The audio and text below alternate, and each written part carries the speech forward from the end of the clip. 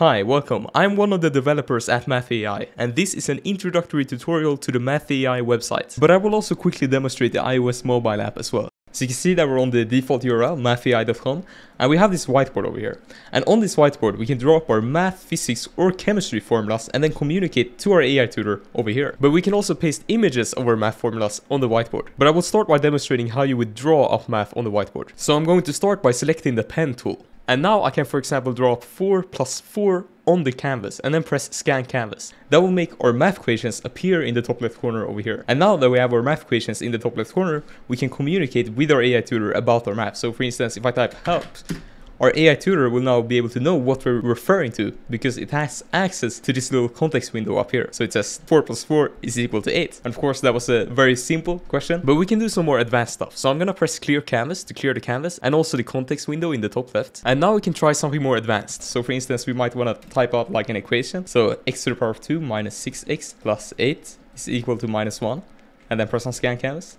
And then we can double check if it got interpreted correctly, which it did. And now we can ask for help. So we always gotta make sure to press on scan canvas before we ask for help, if we want the AI tutor to be able to see what we have drawn up on our canvas. And we can see that it got the answer to x is equal to 3, which is correct. But we can also change the language of our AI tutor if we prefer a different language. So if we press over here on the menu icon, we can go down right here, and then we can change the language to Swedish, French, or Spanish. English is the default language. So if we were to change this to Swedish, for example, our AI tutor will now type to us in Swedish. So to make sure that it actually works, it's good to create a new room. So just reset the chat box. And now if we type hi in Swedish like so, our AI tutor will type back to us in Swedish instead. And we see that it solves our problem because we still have it inside of the context window up here. We can also clear the context window by pressing this little button here, or we can use to clear the entire canvas, and that will also clear the context window. But if your preferred language is not a part of this list, then you can actually just ask the AI tutor to write in your preferred language, and it will actually do that. So it actually understands all languages. These are just like the native settings that you can change. But if you prefer a different language, then you can just write in that language in the chat box, and your AI tutor will understand that you want to communicate in that language. But we're continuously updating the languages, so hopefully we will have a couple of more languages there soon. If you have any suggestions on languages, you can always email or just comment on the video, and we will try to add them as soon as possible. Now, you may also want to change the display. So sometimes it can actually look more nice to zoom out a bit. So on Windows, that's just Control and then scroll wheel. And then you can just make the chat box a bit smaller and the window here a bit larger. You can also close the chat box over here and close the context window over here, like so. And you can also paste in images. So for instance, we might be stuck on a question like this one, and then we can simply just take a screenshot of the question. So on Windows, you would press the Windows key, Shift key, and the S key at the same time. And on Mac, that would be Shift Command 4. So I'm gonna press the Windows combination because I am on a Windows computer. And now that we have taken the screenshot, it will be automatically copied to our clipboard. And now we can select the whiteboard, so you just press on it like so. And then we can just paste in the image, so Control V on Windows and then Command V on Mac. And now we can do as before and just press scan canvas to make our math be interpreted. And now we can see our math up here in the top left corner. And usually on pictures, you don't actually have to double check because it's extremely accurate. And now we can ask for help, so we can type help. Or we can actually just press on one of these suggested messages. So I'm just gonna press on the help me with this. And then our AI tutor will help us with this problem. So for the sake of demonstrating, I'm not actually going to be going through all of the derivations, and I'm instead just gonna check the answer. But yeah, if you were actually stuck on an exercise, you would probably want to go through everything to make sure that you actually understand the concept. So the correct answers are B and D. So now we can double check that. So if we press on D and then on B, and then we press on check, and we can see that those were indeed the right answers. And a really cool thing about this is that we can actually ask for help about specific portions of the explanation. So this explanation was really large, but let's say that we didn't quite get this part right here. Then we can actually just take a screenshot of that specific part and ask for help. So Windows key, Shift, and S again, because I'm on a Windows PC. Else on Mac, it would be Command, Shift, and then 4. And then I'm just gonna crop that out, and then I'm gonna select the whiteboard again, so you just press on the whiteboard, and then Control V, and you just paste it in on Mac, Command V. And now I'm just gonna press on scan canvas. And now we can see that only this portion is displayed in the top left. And now we can just ask our AI tutor about that step. And we can take this opportunity to use the voice typing. So to save time, instead of actually typing, you can just say the message. So I'm just gonna say, can you help me with this portion of the equation? I didn't quite get it. Then I'm gonna press on stop listening. And then I can send that. We can see that we have the message right here. And the voice typing functionality is actually very accurate. So you can say some pretty, like, you know, advanced stuff pretty quickly, and it will still, you know, understand what it's saying, which is very helpful when you're trying to ask like a specific question and you can't be bothered writing it all out. Alright, but now I think it's a good time to go over smart mode. So currently we have been operating on normal mode, but smart mode enables us to enhance the intelligence of our AI tutor. So it's recommended when it comes to more advanced problems, but you do require these tokens to use it. So to enable smart mode, use toggle this button right here such that it lights up in blue, and now we have smart mode enabled. So for instance, if we had a more advanced question like this one, which involved more high level math, then smart mode can actually be very useful, because smart mode will be way more accurate on these more advanced questions. But of course you can always try first with normal mode and see if it's correct, and if it's incorrect then you can try out smart mode. But on this particular question we actually have a table, but this is actually fine because our canvas cam feature can actually interpret tables, which means that we can just take a screenshot of this like before, and then we can just copy it and then just paste it in on the clipboard. So I'm just gonna select the clipboard and then just Control V and then press on scan canvas again, and now we can see that our table is interpreted. So we can see that the table is right over there. We can also scroll down on the rest of the exercise. But now if we press on help me with this, with smart mode toggled, we can see that our AI tutor is now glowing with this little blue light to indicate that this is a smart mode message. And we can see that it's going through the exercise. It writes down the table over here, and we can see that it's reasoning through the question and explaining it as we go, and it gets the answer to A. So the table is appropriate, and we can double check that. So if we press on A and then press on check, we can see that that was the correct answer. And just to emphasize the benefits of smart mode, I thought I would give it a try with this really advanced mathematical problem. And this math is really high level, but I'm just gonna try it out with the largest question over here. So I'm gonna take a screenshot of it like before, and then I'm gonna paste it on the whiteboard, press scan, and then I'm gonna press the suggested message right here. Help me with this. Let's tackle this problem step by step. Part A. Would you show that the surface integral given by the magnitude of the total force of the ball due to the fluid's pressure is this right here? So I'm just gonna skip through this because it's probably gonna take a while. It's the A, B, and C question, and the AI tutor will most likely answer all of the parts. It usually does that, so I'm just gonna speed this up a bit. Alright, so here we have the answer right here, and let's double check the answer.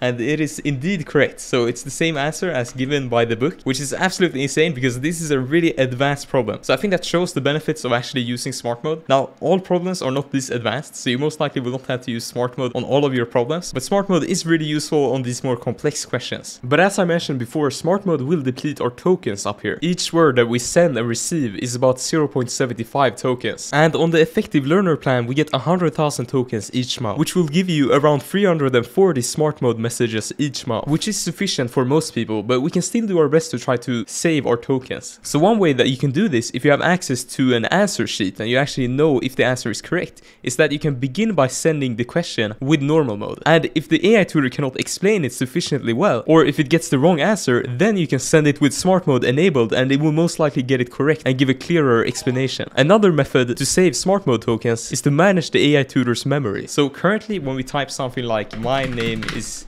John, and then we press send, our AI tutor will actually remember our name. So what we're doing behind the scenes here is that we're actually resending some of the previous messages into the AI tutor's context window, such that the AI tutor can actually remember what we have previously typed. Which means that if I now ask, what is my name, our AI tutor will actually have access to our previous message and therefore know our name. But if we now press this little button right here, we will delete our previous messages from the AI tutor's memory. So if we now type, what is my name, our AI tutor will actually not know what our name is. So as an AI, I don't have any personal information. So we can see that our AI tutor has no idea what our name is. And this process of deleting messages actually happens automatically after a while. But if the information in the previous message is not necessary for the AI tutor to have for the current message, they can use delete it manually. And by doing that, you will be decreasing the size of the message and therefore depleting less tokens. Or you can just create a new room by just going up here and then pressing on new room, and that will just clear the entire chat and also all of the memory as well. Now there are some additional features of the whiteboard that I want to go over, but first let me explain how you move around. So if you have the whiteboard selected and then hold down the spacebar and then press on the whiteboard with your mouse and then drag around, you will actually be moving around on the whiteboard, which is a very useful shortcut as you can stay on the pen tool and you don't have to select the panning tool and then go back to the pen tool. You can also zoom in and out by holding down control and scrolling with your scroll wheel. Another useful tool is the eraser. You can press on it, or you can actually hover over a tool and see its keyboard shortcuts. So for the eraser, the keyboard shortcut is E or 0. And to erase things, you simply hold down on them and then release. You can also add text if you press on the text tool. Or you can use the select tool and then use double click, which I prefer. The select tool can also be used to select chunks of the canvas and then delete them or move them, or even duplicate them. You can also undo and redo with Ctrl Z and Ctrl Shift Z. You can also use the rectangle tool to isolate your scan. So for instance, let's say that we're you know, drawing up some math equations right here. So 2 plus x is equal to, I don't know, 5. And then maybe we have like some other equation over here, like z to the power of 2. And then we press on scan canvas. That will actually, you know, display both of our equations. But we might only want to scan one of these things. So for instance, let's say that we have like some random like drawing here. Maybe we're, you know, trying to make some physics drawing or something. But we only want to talk about this equation to our AI tutor. Well, then we can select the rectangle tool up here, or we can press on R. And then we can surround the equation that we want to isolate, or that we want to, you know, target. And then we can press on scan canvas again. And now only the equations within the rectangle will actually be scanned, which means that we only have 2 plus x is equal to 5 in the context window. So now if I type help, our AI tutor will only know 2 plus x is equal to 5. And this also works with images. So for instance, let's say I just take a quick little image of the response here, and then I paste it in right there, and then I just move the rectangle over to the image. Then our image will be isolated and none of the equations will appear in our context window. But you can't do multiple rectangles at once, and you can't either scan drawings. So for example, we can't take this rectangle and drag it over to our drawing and expect our AI tutor to understand.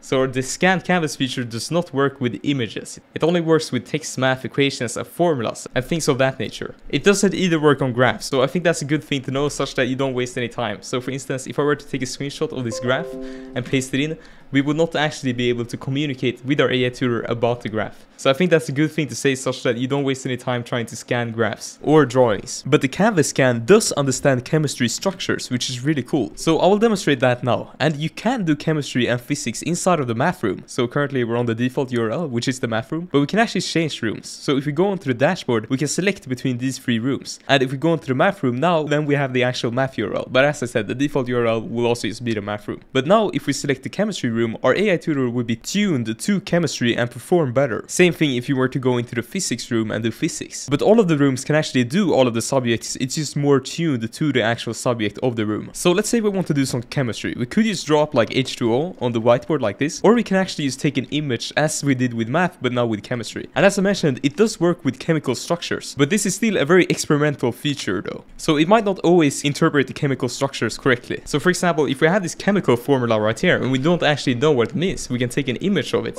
and then paste it on the whiteboard, because our scan canvas feature will actually understand these formulas. So if I press on scan canvas, we can see that our structure is up in the top left, and this actually means the same thing. So you can actually write this formula as this little figure right here, where the edges denote each carbon atom. So for example, if we draw up this little thing, we can see that we have 1, 2, 3, 4 edges, which is the same as 1, 2, 3, 4 carbon atoms. So if we now say, what is this chemical formula? And then we press on send, we can see that our AI tutor will actually have access to the formula and be able to explain what type of chemical it is. And we can see that our AI tutor here actually took the effort to visualize the chemical structure in this little window right here, which it usually doesn't do actually. Like, this might be a bit of a smart mode thing. I think that normal mode probably wouldn't have done that. I'm also going to be going over some of the settings. So for example, we have this setting down here called hint depth level. And hint depth level decides on how inclined the AI tutor is to give us hint and guidance instead of just revealing the answer immediately. So for instance, we might be working on a problem where we don't just want to have the answer revealed immediately. We might just want to get some hints or some guidance instead. So if we change this to high, that is what's going to happen. We're not actually going to be giving the answer. So now we might only just get a clue or maybe one step into deriving the answer instead of just getting the full solution. So for example, if we want to solve this problem right here, but now with hint depth level set to high, we can just press on scan canvas like before and ask for help. But now the AI tutor should just give us one step into deriving the solution rather than just giving us the whole solution. Certainly, let's start by expanding both sides of the equation on your whiteboard step by step. On the left side, we have an equation that needs to be distributed. 2 multiplied by opening parentheses w plus 3 closing parentheses. Can you distribute the 2 into the parentheses? What do you get when you do that? Right, so now we can actually do this on the whiteboard. So I'm just going to press on the pen again, and now I'm just going to write down the equation, but now with this little distribution going on. So I'm just going to type 2 multiplied by w, like so, plus 2 multiplied by 3, which is equal to 6, minus 10 is equal to 6, and then the parentheses 32 minus 3w, w like so. And now I'm gonna surround our equation with the rectangle tool again to isolate our part of the canvas, and then press on scan canvas. And now we can see that we have our equation up there, and now we can actually ask for reassurance. So I'm just gonna use the voice typing. Did I distribute the 2 correctly? And now we can send this. Yes, you distributed 2 correctly on the left side of the equation. You now have 2w plus 6 minus 10. Now let's simplify the left side before we move on to the right side. Can you combine the constant terms on the left side? What does that simplify to? Right, so now it wants us to combine the 6 minus 10. But yeah, you guys get the point. So we can go like back and forth with the AI tutor and ask for reassurance and make sure that we're actually doing the correct steps, which is actually very similar when you think about it of actually having a teacher next to you, which I think is pretty cool. But either way, now I'm just gonna go back to the default settings. So I'm gonna go back to hint depth level set to low. There are some other settings over here. This might be another setting to mention. So this is stream AI tutor message. So currently we have been streaming the messages. So they're like flowing. Like for instance, if I type hello, like so, we can see that the message is being streamed. Wait, if I just cancel that. But now if I toggle this off and I type hello, the whole message will actually be sent at once. And the message will not be streamed. And we see that we have the whole message at once instead.